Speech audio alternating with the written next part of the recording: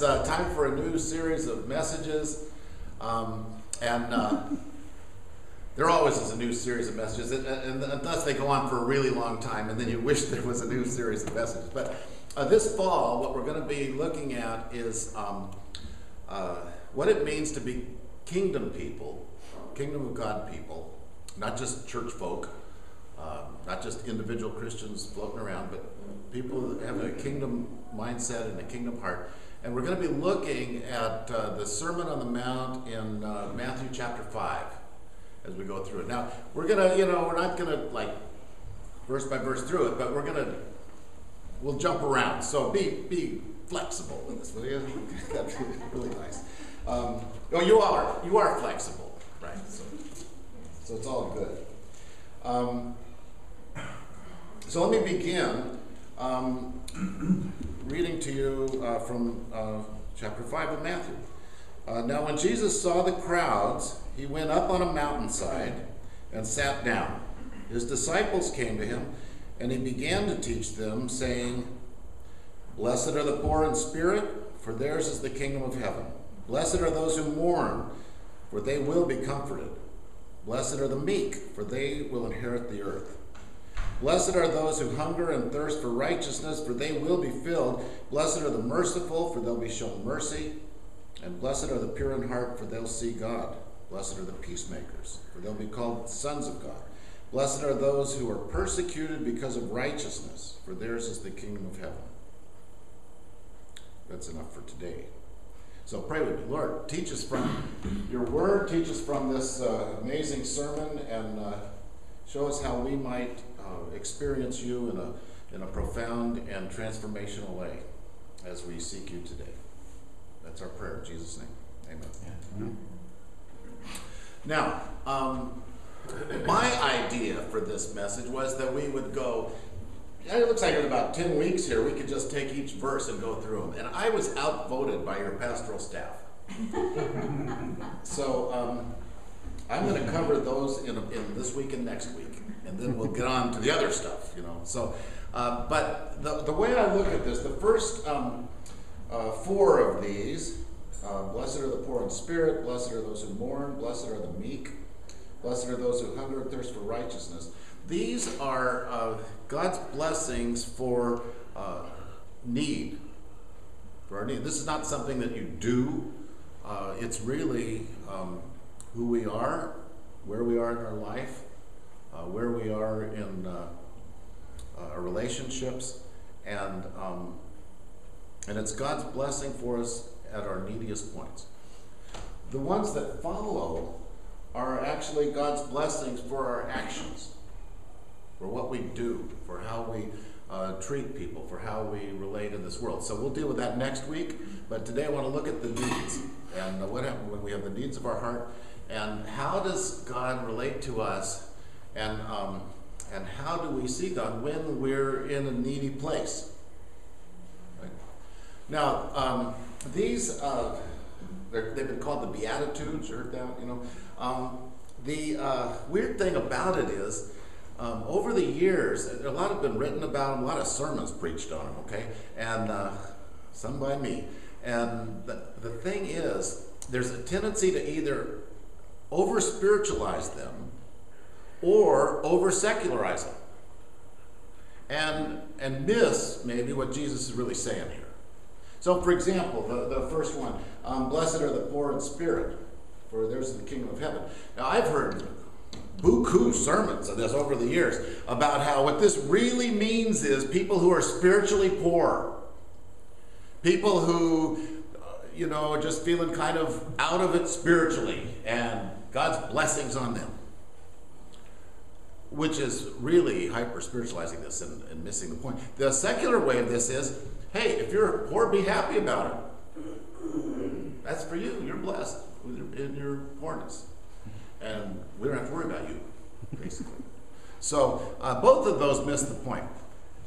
And this idea of blessedness, happiness, fullness, some of a little bit of the shalom, life is great, all those things.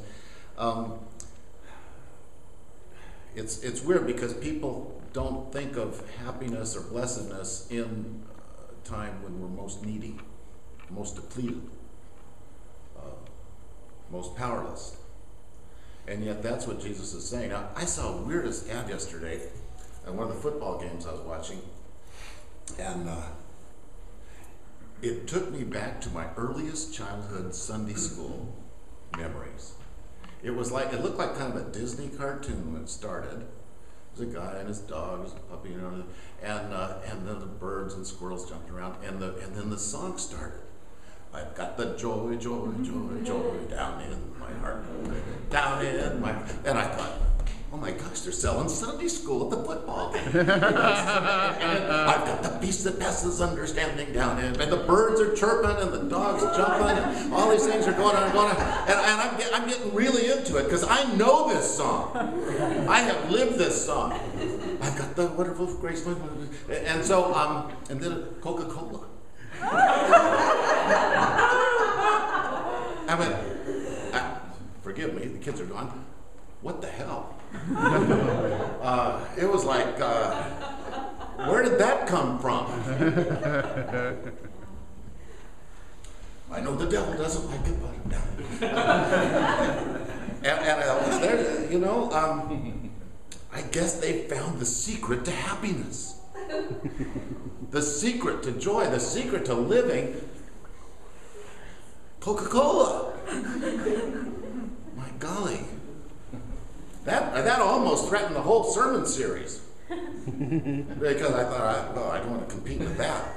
But, and then I remember, you all know, Bob Dylan, on his 50th birthday, which was like 80 years ago, and when he was still an old man, and Rolling Stone magazine, it was interviewing him for his 50th, and they asked him, are you happy? And he said, happiness is a yuppie word. I'm not happy. I'm blessed. And of course, Rolling Stone magazine went, what does he mean by that? Jeez, once again, he's not making any sense. But actually, he was. And what does it mean for us to be blessed, to go beyond bouncing around with squirrels and birds with Coca-Cola, and find out what does it mean for us to actually be the recipients of God's presence and His power and His support and His love and His nurture when we're most needy. Now, I call this fruit basket upset just because it goes so opposite how we think life ought to be. Even as Christians, we think, life goes to those who are assertive and strong and verbally acute and have some resources and everything, and it's and you don't think of the blessings of God and the presence and the power and the resources and the support of God going to us when we're depleted, when we have nothing. And yet that's what Jesus is saying. Now, the important thing I want to point out about this is, if you take that first one, blessed are the poor in spirit, for theirs is the kingdom of heaven. I believe that is the foundation for all the rest of the Sermon on the Mount, and perhaps all the rest of the Gospels too. It goes back to that, because if we miss that, we miss grace. We miss the whole idea of God being there when we can't be. And so we need to see it in that context. It's really a foundational thing, because as long as we think we're okay and we've got what it takes and we can get through, we don't have God's blessings. We don't have His support and His nurture. And I got to tell you, I grew up in a home and a time and a culture in Southern California and all those things where self-sufficiency was pretty darn important. Get by. If you don't get by, at least look like you're getting by. If you don't have what you wish, at least act like you got it. You can fool a few people. Like I remember in LA with these heat waves, and we'd be driving on the freeway, in our 56 Chrysler wagon, and this was like 1968, so you know, it was a while. And my folks would make us roll up the windows. It'd be 100 degrees, and we're sweltering, and we're on the freeway, and there's 4 kids and a parents and a dog, and the windows are up because my folks didn't want the people driving by to think we didn't have air conditioning. If you open the windows, they'll know. And that reminded me of the church. I can't help it. You know? So everybody comes into church and broken, empty, poor, grieving. Well, let's put the windows up so nobody knows.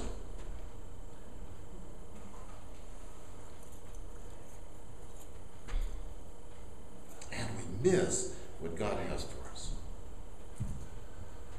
See, we only know grace when we're at the end of our means. As long as we can make it through, as long as we can figure it out, as long as we can finagle something, we don't need grace.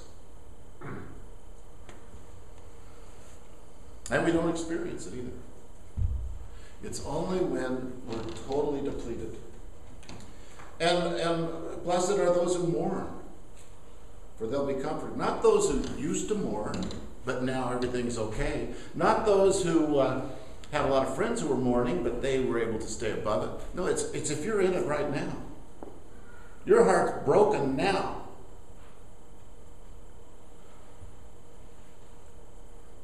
You think, I've lost everything.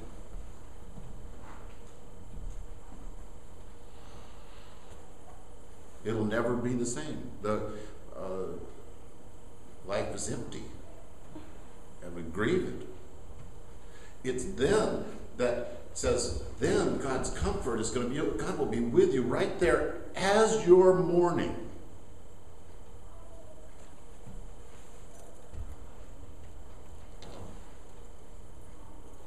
And then the meek. Blessed are the meek, for they'll inherit the earth. The powerless. Not just powerless, but also there's a passivity in that, isn't there? Not standing up for your rights. Let it go. Let it run right over you. Let life just go right over you. It doesn't matter anymore.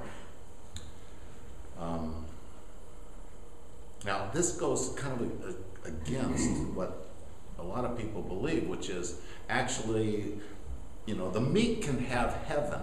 Wouldn't that, they'll be blessed in heaven, but earth belongs to those who are self-assertive and strong and able and can take it and can take control.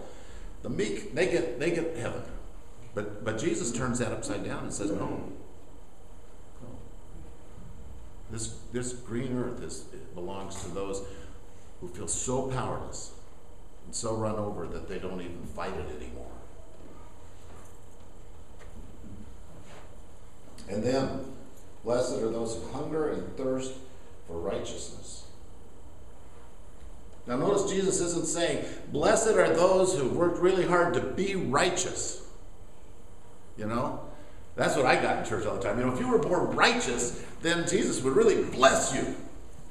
And Westfall, because you're not so righteous, you don't get that blessing. But he turns that around. He said, no, you're hungering and thirsting for righteousness. You're empty, and you long for God's righteousness, justice, to be shown, to be present. You're depleted without it.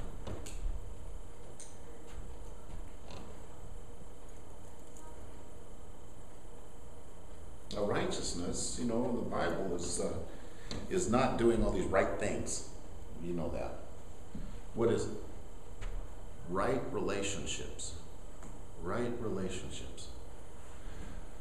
Hunger and thirst for a right relationship with God. And what does it take to be in a right relationship with God? This is early Sunday school teachings. It's basically admitting our need. It's admitting we don't have a place to stand before God. And as soon as we admit that, then we are the recipient of grace, forgiveness, restoration, and now we can have a right relationship because we can't do it on our own. Now, a lot of my life, okay, I got to tell you this. I've been a pastor a long time, and my life was basically to be the chaplain to the burbs for a lot of years. And what that meant was I went to seminary thinking I was going to open a nightclub in L.A. I wasn't going to be a pastor. I just wanted to learn how to do Bible studies so I could open a nightclub in L.A. and do Bible studies in the back. I thought that was going to be my life. And anyway, in seminary I got challenged. A man named Bob Munger, took me aside and said, I think that what God wants you to do is do that kind of alternative ministry like you would in the nightclub, but do it in a really big, rich, suburban Presbyterian church. And I went, really? Yeah, don't change. Do the exact same ministry you do in the nightclub. Just do it from the pulpit of a big, rich, suburban Presbyterian church. And I said, would they hire me? And he said, I have no idea. Maybe, I don't know, but I just think that's what you're supposed to do with your ministry. And ironically, that ended up being pretty much my ministry for the last 30 years or so. And it was a weird thing because we dealt with the inability for people to be needy. Almost a deep fear and aversion to being needy. It was like, whatever happens, make sure you're not caught off guard. Make sure you've got things taken care of, stashed away, so that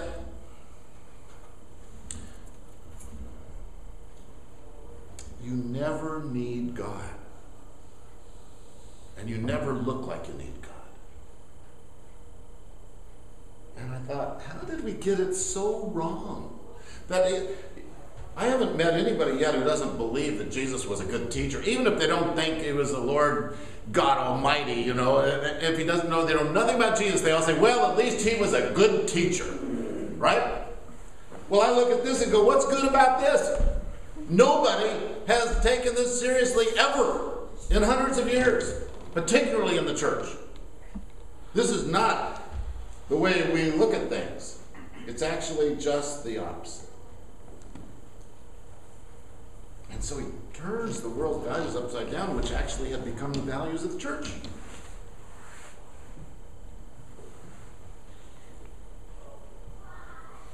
How do we live if what Jesus is saying is true?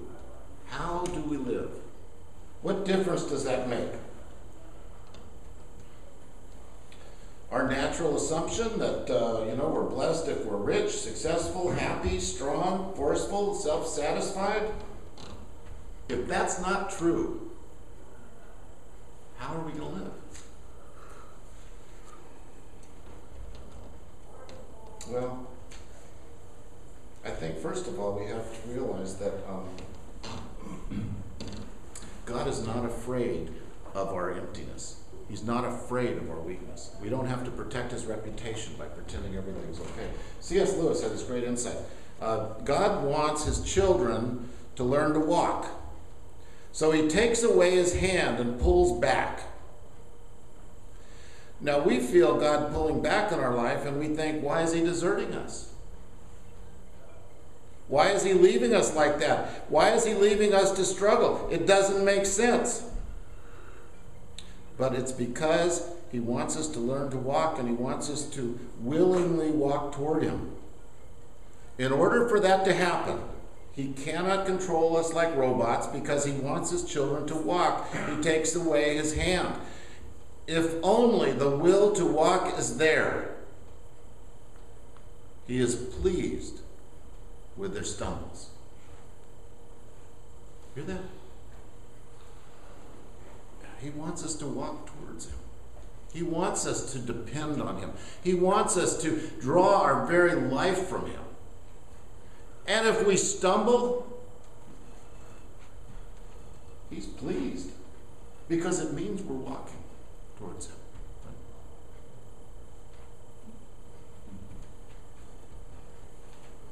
all stumble.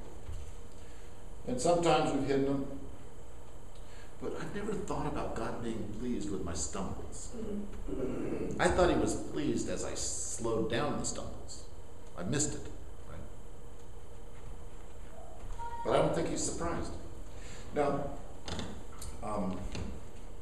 Psalm 37, let me see if I can find it here.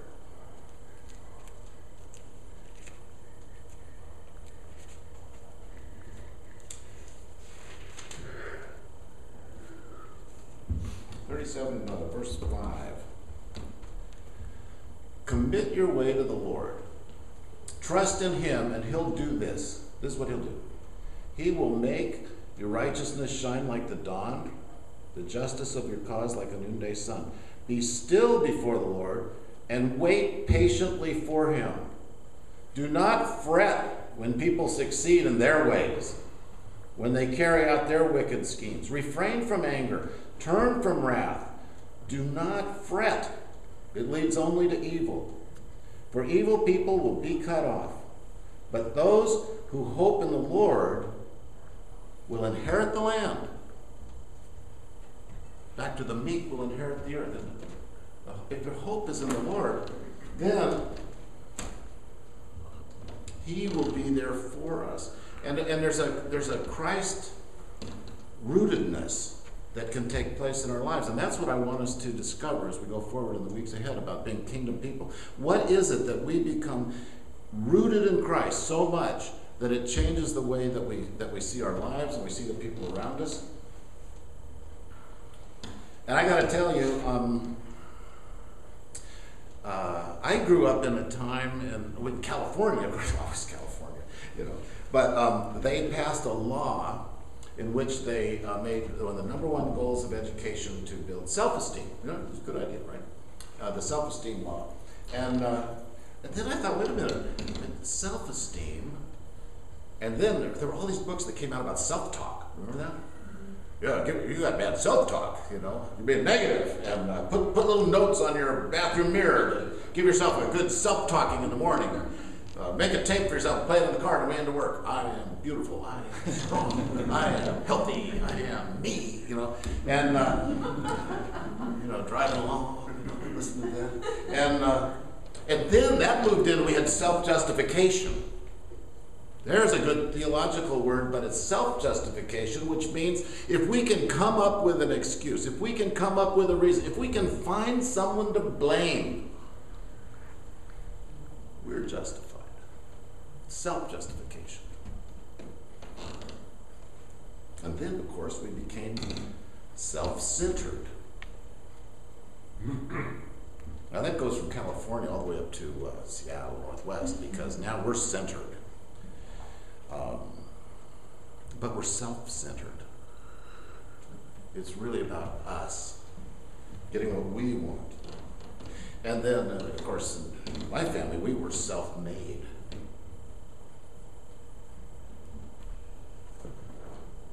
I was really trained to be self-made. Don't ask for help, don't need help, don't need anybody. You can do this, figure it out. That was the number one lesson from my dad. You figure it out. And then I hear myself saying that, to Eileen and Damien. Well, you know how effective that is? Not much. Okay. But we go from this self-esteem to self-talk, to self-justification, self-centered, self-made. We can make the list longer and longer, can't we? It goes on and on. And all of it is the opposite of what Jesus is saying. What if we were Christ-centered? What if we were justified by grace through faith, not self-justified? What if we have Christ esteem? That we actually saw ourselves loved, valued by God. I remember Lloyd Ogilvie, when he was chaplain of the U.S. Senate, said the people's problem is they're always trying to love God more and they need to let God love them. That's the root. That's the core.